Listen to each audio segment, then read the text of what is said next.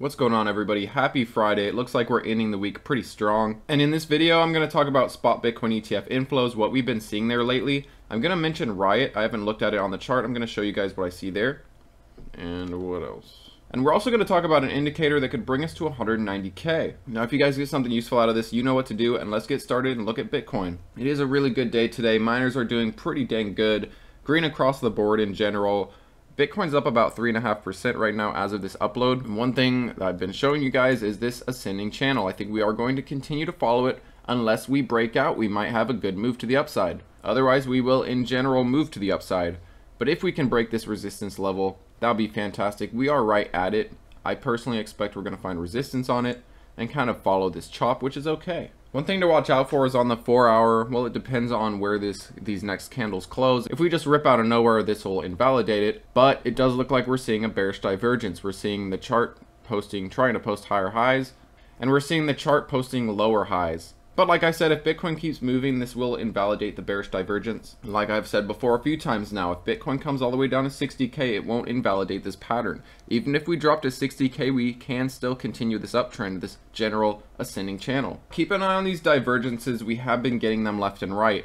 On our last run up towards this resistance, we were looking at a divergence here. You're seeing lower highs on the RSI. You're seeing higher highs on the chart. So keep an eye on the bearish and bullish divergences. The market has been pumping them out a lot lately. And I showed you guys this the other day, but look at this huge bullish divergence, basically where we bottomed out. We saw the RSI creating higher lows. The chart was creating lower lows at the time. And we did, sure enough, bottom out here at like 54K on this bullish divergence. And so you guys really see what I'm talking about. There's that, lower lows and higher lows. So I do think Bitcoin is going to continue to react to these divergences. They're popping up left and right. I do think other traders are watching them and trading them, and it's kind of a self-fulfilling prophecy for now at least. Plus, divergences are usually already a good indicator anyways. Now, spot Bitcoin ETFs, we've been seeing nothing but inflows lately. We reached our 10th consecutive day, $84 million in inflows yesterday. Now, that is a decrease of what we've been seeing lately. In the last 10 days,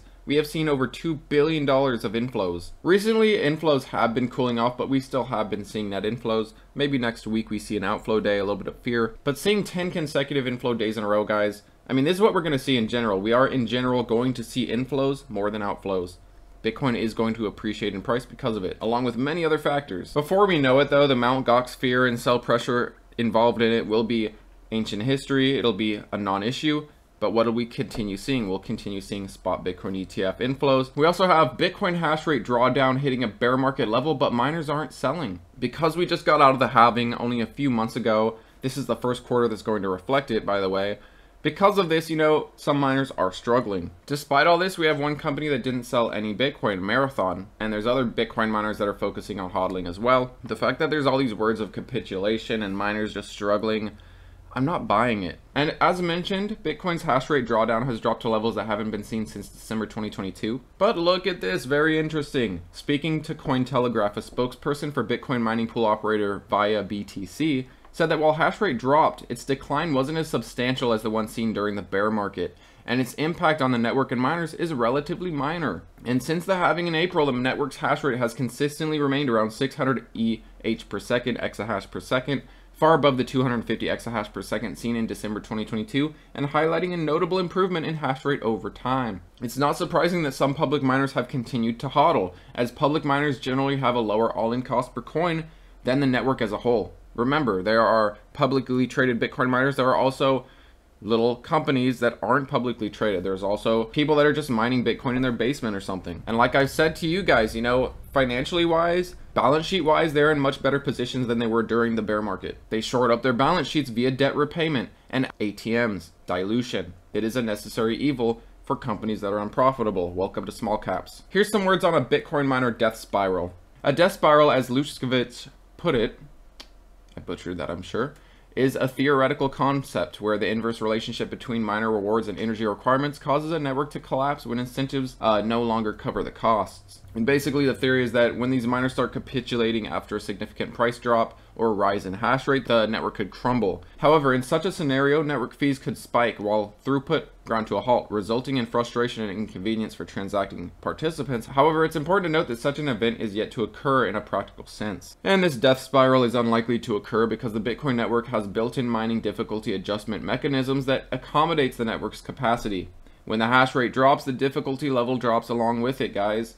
When the hash rate rises, the difficulty rises. So when you see Bitcoin miners going offline, it helps the ones that are currently online. This is why Bitcoin mining kind of remains a certain balance. And it's like there's a whole piece of the pie, right? Each miner gets a chunk of that pie. The pie doesn't necessarily get bigger or smaller. If more miners mine Bitcoin, you get a smaller chunk of the pie. If less miners mine Bitcoin, you get a bigger chunk of the pie. And obviously that's the very most simplest explanation, and that has little to do with actual Bitcoin's price fluctuations, how tasty the pie is, how profitable the pie is. It's just your chunk of pie, for lack of a better example. Here's something additionally. If miners did start capitulating, the difficulty adjustment would require mining difficulty to ease competition, increasing the rewards for those that kept on mining, kind of like I just told you guys. And in essence, mining is a long-term investment endeavor. When miners start, they commit substantial time, capital, and resources. Their strategies typically span extended periods rather than short-term durations. Now, there are fears that a falling hash rate means a falling Bitcoin, and Max Kaiser's famously said that price follows hash rate. To back his bullish predictions, does it work the other way around? Well, does Bitcoin price actually follow hash rate? There's a slight lag between Bitcoin's price and hash rate. And Bitcoin's price doesn't necessarily follow the hash rate, more that it leads it. Now, I'll leave it down below for you guys, but I'll end it here. While the hash rate may be dropping over a plethora of factors,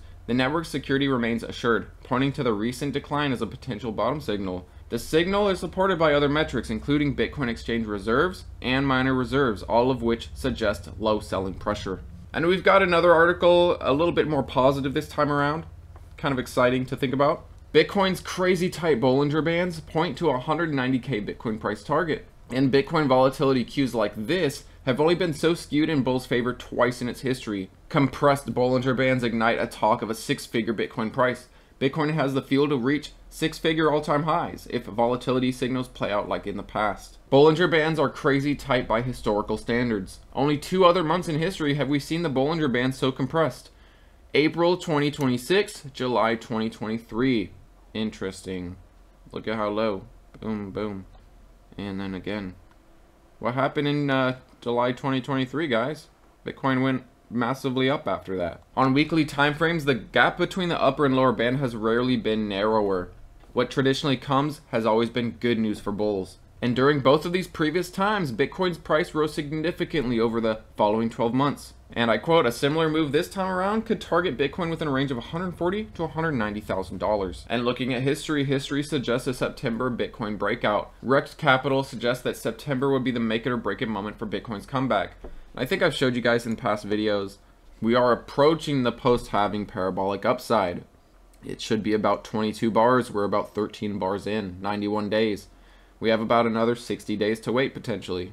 If history repeats itself, that is. Which I'm inclined to believe that it somewhat will. It might not repeat exactly, but it will play out very similarly. Alright, now I want to give you guys an update on Riot stock. I haven't talked about this one in a long time. And you know, while it is 3x or so, 4x almost from its bear market lows, I mean, that's like what Bitcoin has done. So I thought it would outperform Bitcoin, and it really hasn't yet. And by no means is it the worst performing miner this cycle, but there are definitely faster horses like CleanSpark, like Iron lately, like Wolf even, Mara. What am I seeing though recently for Riot? We do have a gap here right around 10. Maybe we go and fill it, and you know, we definitely can come down towards the support line that we have been trending on this whole bull run.